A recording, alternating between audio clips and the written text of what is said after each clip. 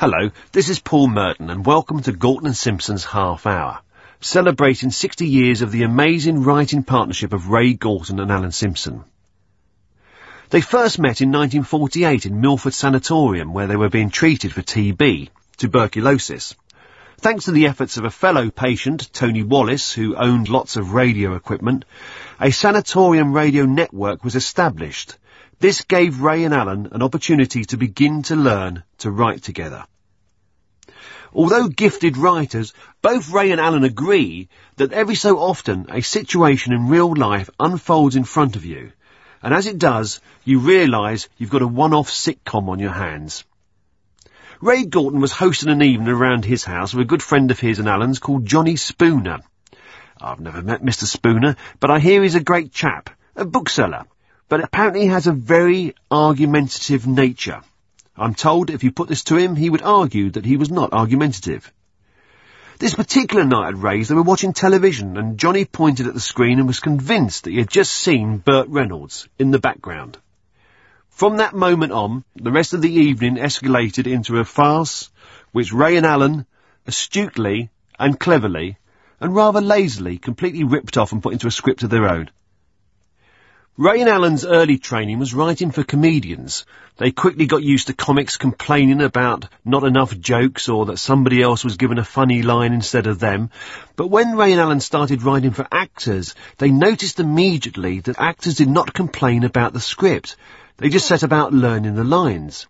And it was also easier to attribute characteristics to an actor playing a part. For example, in Steptoe and Son, the son is a staunch Labour supporter, and the old man is true blue Tory. In the 1960s, comedians would have been very reluctant to make their political persuasions public. The risk was you might lose half your audience. Far better to remain neutral and not risk your popularity. The other great advantage in using actors was they were not afraid of playing the drama in a scene. In the very first episode of Steptoe and Son, the son tries to leave the scrap metal business he shares with his dad. There's a horse and cart. The dad won't let the son take the horse, but he's welcome to the cart. The son tries to pull the cart on his own. He can't move. He's stuck. We see tears of frustration in his eyes. It was a very moving moment, beautifully acted by Harry H. Corbett, but one that would frighten most comics. A comic doesn't want an audience to catch him crying. For Ray and Alan, this was a great liberation. They were freed from the tyranny of the punchline. They could extend their range and write about any situation in any way they liked without having to worry about tailoring material to suit an individual comic style. And importantly, dramatic moments were embraced as an integral part of their storytelling. So here to help us celebrate 60 years of Ray and Alan's amazing writing partnership is the third of their adaptations. Originally written in 1977, here is I Tell You It's Burt Reynolds, starring Rik Mayall and June Whitfield.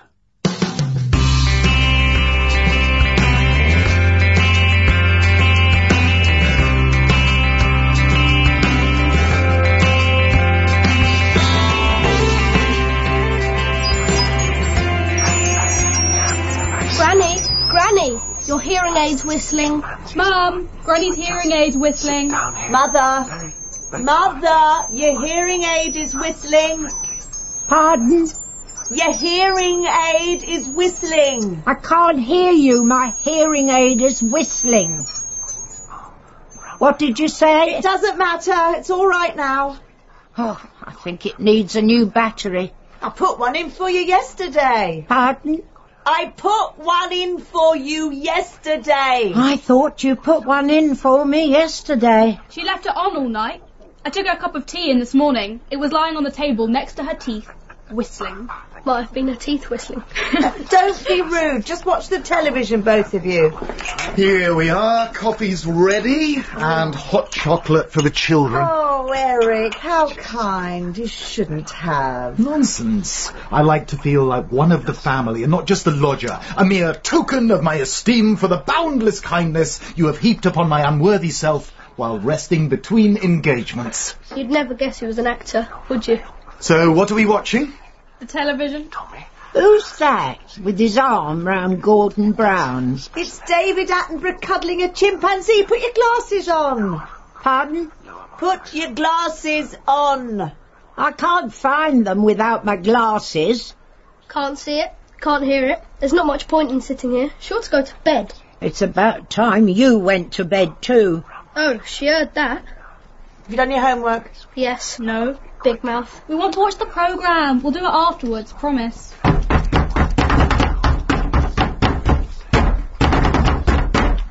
Oh, no, it's not him. I'll go.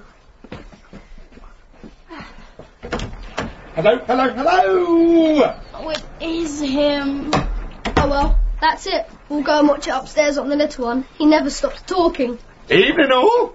Hello, Uncle Jim. Goodbye, Uncle Jim. See you sometime. Evening, Mrs. Davis. Evening, Mrs. Davis. Oh, it's him. Good evening, James. Oh, it's Roger the Lodger. Evening, Sir Lawrence. Good evening. Got a job yet? Or are you still resting, as they say in your profession, waiting for Albert Finney to break a leg? He went up for a part in Holby City last week. What as? A disease? Ha ha. Hey, is your old man in? No, he's working late.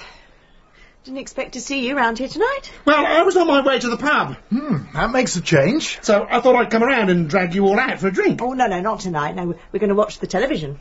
Oh, all right then. I'll sit and watch it with you. Oh, no, don't let us spoil your evening. You go and have a drink. No, I'd just as soon watch the telly. Oh, good. He's not going to watch it with us, is he? Now, don't talk all the way through it. I'd like to follow it for once. Charming. I won't say a word. What's on then? The Great Escape. There's football on the other channel. We are watching The Great Escape. Oh, all right then. I don't mind. I like Henry Fonda. Steve McQueen. Whoever.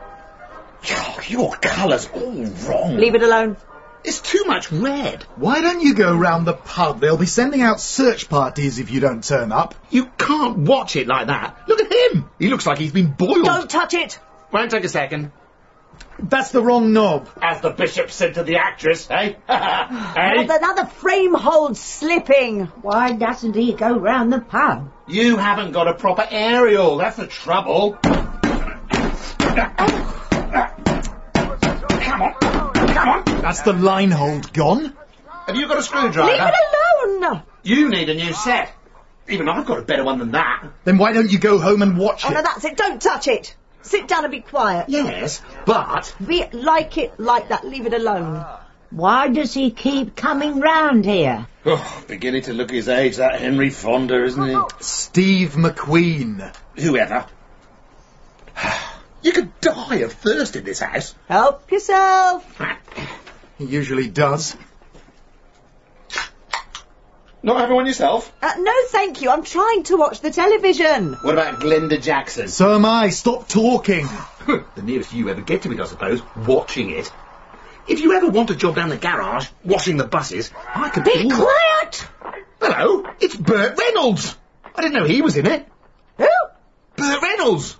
Where? Him. Just getting off the back of the lorry. That's not Burt Reynolds. Not him, the bloke behind him. Burt Reynolds. That's not Burt Reynolds. Of course it is. That is Burt Reynolds. It's nothing like Burt Reynolds. Oh, come on. Don't tell me I don't know Burt Reynolds. Eric, tell her. Isn't that Burt Reynolds? It's nothing like him. It is. I'll tell you, it's Burt Reynolds. It's not. It is. He hasn't got hair like that for a start. What's that got to do with it? He's changed it. It was made a few years ago, this was. 1963. Oh, of course, I keep forgetting you're in the business. You know all about it, don't you? Darrell F. Zanuck has spoken. I know Burt Reynolds when I see him. Oh, of course, and I don't. I say it's not Burt Reynolds, and so does Eric. That doesn't make you right, does it?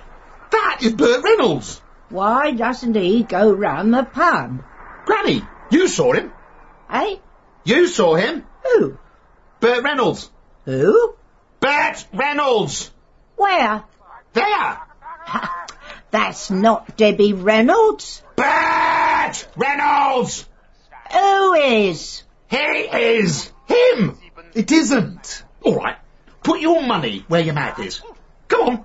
I'll bet you your week's dole money. That is Burt Reynolds. Go on. 30 quid. Cover that. I'm not betting with you. No, because you know I'm right. That is Burt Reynolds. Oh, he's gone. Well, look, sit down and be quiet. Forget about it. It doesn't matter. It does to me. Don't tell me I don't know Burt Reynolds. That was Burt Reynolds. Yes, well, shut up. I'm on a quiet evening. I've lost the thread as it is. Well, I'm sorry, but he's bet me that it wasn't Burt Reynolds. He didn't bet you. You bet him. He accepted it. I did not. You're not so sure now, are you? They're backing down now. It didn't look like Debbie Reynolds to me. Oh, I think I'll go and watch it with the kids. No, that's all right. No, I won't say any more. I've made my point. What point? That I was right. That was Burt Reynolds. You were not right. That was not Burt Reynolds. Look, Joyce, how long have I been going to the pictures? I have seen every film that Burt Reynolds ever made. Well, you're not seeing one now because he's not in it. Oh, you be quiet as well. Don't encourage him. You know what he's like. Oh, who's like? Hello, Jack. Oh, God, it's him. Hello, love. Hello, Mum. He's there again. Yeah, I know. Hello, Jim. Jack, just the man we've been waiting for. Oh, don't start. Let him get in. No. Settle the dispute. Not another one. It won't take a minute. Sit down. What's all this about? Well, Well, No clues. Say nothing. Don't put words in his mouth. Now, Jack, I want you to watch this film. The Great Escape. Right. Now, there is someone in the film, and I want you to tell them who it is. Steve McQueen. No, not him. The person in question is not on the screen at the moment. But when he comes on, I will say, who's that? And you will tell them. Right? All right. Get your money ready, actor. There he is. Who's that? Charles Bronson. No, not him. Him, the one behind him. I don't know. Of course you do. I mean, look at him. He's famous. Well, not to me, he's not. I've never seen him before. You have. Dozens of times. We went through all this with From Here to Eternity. Every time someone came on, there's a face, who's that? You ruined that film. He's not just a face. He's a star. Well, what's he doing standing behind Richard Attenborough? Because he wasn't a star, Ben. This was years ago. 1963. Don't you start. It's on the credits. Copyright MCM-LX111. That's 1963. Typical. A spear carrier in Caesar and Cleopatra, and he's an expert in Roman numerals. All right, then. I give up. Who is it? Well, it's Burt Reynolds. Who? Burt Reynolds. Burt Reynolds? That's nothing like him. Am I the only one who's got two eyes? That is Burt Reynolds. 3 against 1. Shut up. Even his hair's not like Burt Reynolds. I told him that. He's changed it, hasn't he? I bet you £50 it's Burt Reynolds. Why doesn't he go down the pub? Doesn't mention Burt Reynolds in the paper. I think they'd mention it if he was in it. Because they don't know he's in it. They're as daft as you lot. They don't realise it was made so long ago. MCM-LX111, 1963. If you say that again, you won't get to the first lot of adverts. It is Burt Reynolds. I'll prove it's Burt Reynolds. Where's the Radio Times? Mother's sitting on it. Granny? Granny! Oh, you off down the pub? Good night. The Radio Times. You're sitting on the Radio Times. Eh? The Radio Times. I'm sitting on it. I know you are. Would you mind getting up? Oh, you're not having my seat. I don't want your seat. I want the Radio Times. Stand up. Oh, why doesn't he bring his bed round and have it done with it? Now, this'll settle it once and for all. The Great Escape. Steve McQueen, Charles Bronson, James Coburn, Richard Attenborough. Bloody silly magazine. No Burt Reynolds. Of course not. They don't put down all the cast, do they? They don't put down the bit players. You ought to know that. Your name's never been in there. It would have been if I was Burt Reynolds. You? They wouldn't put your name on a roll of toilet paper. I tell you, it's Burt Reynolds. What is that, Gordon Brown? No, it's the chimp again. That's the end of part 1. Haven't followed a word of it so far. Oh, is that Mr. Cameron? No, Mum, it's still the chimps. How's the dinner? I'll go and see how it's getting on. I'll come with you. Oh, I'll go and make the salad. But don't leave me here with him. It's Burt Reynolds. I tell you, it's Burt Reynolds.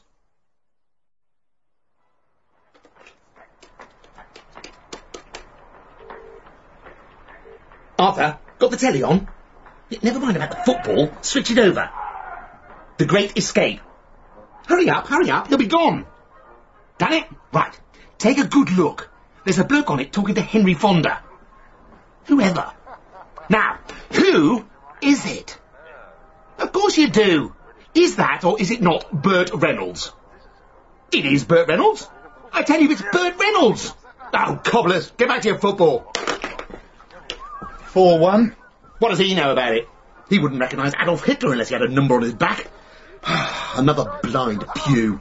I'm surrounded by idiots. Did he pay for the phone call? You just missed Humphrey Bogart. He was the German orderly ladling the soup out. All right. You'll eat dirt.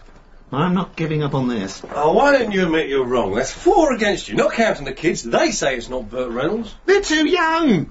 The film was made before they were born. 1963. I don't understand how you can't see it. I mean, look at him. There he is again. It's definitely Burt Reynolds. The eyes, the mouth.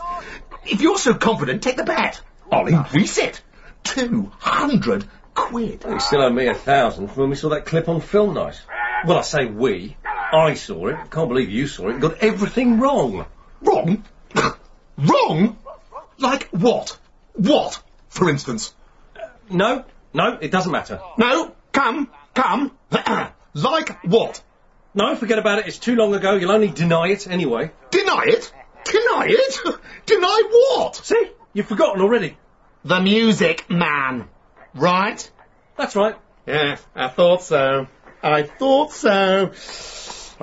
that would still be rankling. Oh dear. Forgotten it. That'll be the day. I've got a mind like a computer. Forgets nothing. It's all stored away up here, mate. A complete memory bank. Just press the right buttons and out it all comes. Zonk, zonk, zonk, zonk. What do you want to know? How many trombones led the big parade? 77. See? He's wrong again. It was 76. No. You're getting mixed up with the American War of Independence. 1776. No, son. 76 the war, 77 trombones. I think you'll find that's right. It's not right. 77 trombones led the bit. It doesn't even scan. Some numbers are right, some numbers are wrong. You've got to have the right number of syllables. You wouldn't say 2/3 of a league, 2/3 of a league, 2/3 of a league onwards into the Valley of Death Road to 597. You'd bloody well have to if that's all there were. Not when it's a poem. You have poetic licence. He didn't know exactly how many there were. He used 600 because that was approximately right, and it sounded right. Alfred Lord Tennyson was a poet, not a historian. Lord Alfred Tennyson. Alfred Lord Tennyson. No, you can't say that. You can't be christened Lord. It wouldn't be allowed. No vicar would stand for it. You were made a lord, or you are born a lord. He was still Alfred Lord Tennyson. Be quiet, for God's sake! Be quiet, both of you! Let's just sit down and enjoy what's left of the film. Phone calls are expensive these days. He ought to pay for it. I'm not really interested in your money. I just want you to admit that I'm right. And that's the 4th beer he's had. I went out and bought these during the interval. Do you want one? Pardon? Do you want one? No, thank you. Not if you bought them. If you wouldn't keep arguing with me, we wouldn't have all this trouble. Well, there we are. The end. If someone would like to tell me what it was all about. Hang on. The credits. Now we'll see who's right. Watch carefully. When his name comes up, I want you all to apologise. He wasn't on there, Jim. Well, of course he wasn't on there. I didn't expect him to be. I'll go and get dinner. Why didn't you expect him to be? Because if he'd been on there, he would have been in the Radio Times, wouldn't he? Yes. Which proves my point. He's a star now. If they'd put his name on the credits, they would have had to put him above Henry Fonda. Steve McQueen. Oh, I've just about had enough of you, Sonny Jim. I'll take my 30 quid's worth of you outside, if you like. Now, come on, this is getting silly. I didn't come home here to listen to all this rubbish. Let's forget it all, no more. So, they thought the best way out of it was to leave him off the credits altogether. Say nothing, keep stum, Nante Polari, and hope no one recognises him. But they weren't counting on me. I recognised him the minute he walked on. That's because I watch television. I actually do watch it. Unlike some people I know who just let the world wash over them without even getting wet. I watch it. I don't make pronouncements lightly. I don't talk for the sake of talking, you know. Is he still talking? No wonder his wife left him. So when I make a pronouncement, it is worth taking heed of. And that was Burt Reynolds. You're getting worse. Now let's forget it. I've had enough. Oh, no. I'm not letting you get out of it as easy as that. You have challenged me. This is a confrontation. I'm not bothered. If you want to slow walk down Main Street, that's all right with me. I don't know what you're talking about. Because I'll destroy you. Right now. I don't like being made to look a Burt. Well, don't act like one. Oh, he's using the telephone again. Who's he ringing now? I don't know. Directory, the telephone number of the Independent Television Authority, please. Oh, no. He's crackers. Thank you very much. If you wouldn't mind connecting me. Hello, ITV. Now we'll see. I wonder if you could give me some information, please. I have been watching one of your programmes tonight, and I noticed Burt Reynolds was in it. Would you please confirm this? The Great Escape. Burt Reynolds. No, B-U-R-T. Thank you. Straight from the horse's mouth. Hello? I know it's not in the Radio Times. I've already looked. His name wasn't on the credit titles. He had it taken off. Because I recognised him. Yes, I am sure it was Burt Reynolds. Look, I know Burt Reynolds when I see him. I tell you it was Burt Reynolds. So you can't help me. Well, thank you very much. What did they say? She said it could quite easily have been Burt Reynolds. But she didn't actually say it was. She didn't see it. She was probably too busy, with people ringing up asking her to confirm that it was Burt Reynolds. He's phoning again. Come and sit down and have your dinner. No, I am going to settle this once and for all. I'll enjoy my dinner better when I have won. Hello? Hello? Daily Telegraph? May I speak to your television critic, please? Well, where is he? At home watching television. Good. Can you give me his home number? No. Well, can I speak to your information service? Thank you. They're marvellous up there. They've answered everything I've ever asked them. Hello? Yes, I've had a little bet with some of my friends. I saw Burt Reynolds in The Great Escape tonight, and they didn't. Will you please tell them I was right? I've looked in the Radio Times. It wasn't there. No, he wasn't on the credit titles. I tell you, it was Burt Reynolds. Look, I know Burt Reynolds when I see him. No, nothing else. Except that as from tomorrow, I shall be buying the Daily Express. Bloody fools. They only watch BBC Two up there. Why don't you give up? Give up? Give up? Well, it's not important, is it? It's important to me. Well, who cares whether it was Burt Reynolds or not? I care. I've got a bet on it. We haven't got a bet on it. I've got a bet on with Dame Edith Evans over there. You haven't. He didn't take it. Then what's all that down there? Green Shield stamps? That's your money. Pick it up. No, that's what he's bet me, and that's what I want from him. He can't afford it. He's out of work. Now be quiet. It's gone beyond a joke now, and I'm getting fed up with it. No, I can see there's only one way to settle this. Oh, he's using the telephone again. International Directory, the United States of America. Hollywood. Los Angeles. I would like the telephone number of Mr. Burt Reynolds. Oh, no, I don't believe it. Yes, Burt Reynolds. He's a film star. Address? I don't know his address. Just a minute. Oi, superstar. What's Burt Reynolds' address? Well, how should I know? You're an actor. What's that got to do with it? Burt Reynolds doesn't know my address. Nobody knows your address. That's why you don't get any work. I'm sorry, we haven't got his address. Well, would you please phone the number and ask him if he will accept a call from Mr. James Knife of England, who would like to speak to him on a matter of great urgency. Knife. James Knife. As in the back. Tell him I am the president of the Great Britain branch of the Burt Reynolds Fan Club. My number is England 7946007. Thank you. We'll soon get to the truth now. You don't think he's going to phone you back, do you? Why not? Fan clubs are very important to these people. He's human. He's a businessman. He knows which side his bread's buttered on. You've got to keep in with your public. It's people like us who keep water in his pool. Oh, yes, he'll speak to me. And then, Greta Garbo, it'll be up yours, won't it? Debbie Reynolds hasn't phoned back, has she? See? As soon as he heard it was me.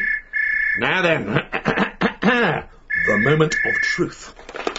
Hello? Yes, this is him. He. Me. Oh, good. Perhaps you'd be so kind as to put him on. Hello, Mr. Reynolds? Oh, he's joking. He's having us on. Mr. Reynolds, I am the president of your fan club in Great Britain. Pardon? Oh, I'm sorry I woke you up. Midday? Well, you used to be up anyway. This won't take a minute. Eh? Well, all right. We'll pay for it this end if you're down to your last million. Yes, I'm still here. Look, Bert, we have been watching a film you made some years ago. The Great Escape. I would just like you to... The Great Escape. Yes, you were. It was set in a prison camp. Pardon? No, it was you. It was definitely you. No, your name wasn't on it, but it was made a long, long time ago. You've probably forgotten it. I mean, we all forget things. There's no crime in getting old. You should write things down, Bert. It was you. Look, Bert, baby, I know you when I see you. I tell you, it was you. I'll tell you the plot. Look, you were playing this fellow who... Will you listen? You were marvellous in it. It was you. You don't remember all the films you were in. Don't you take that attitude with me. I bet it was you. $50. All right, then, if you want to bet your wallet, $500. I am not some kind of nut. All right, come on then. Let's start from the beginning. Let's go through all your films. I'm sorry, Bert, you're wrong. Whether you like it or not, mate, you were in it. I tell you that it was Burt Reynolds. I was sitting there watching the film.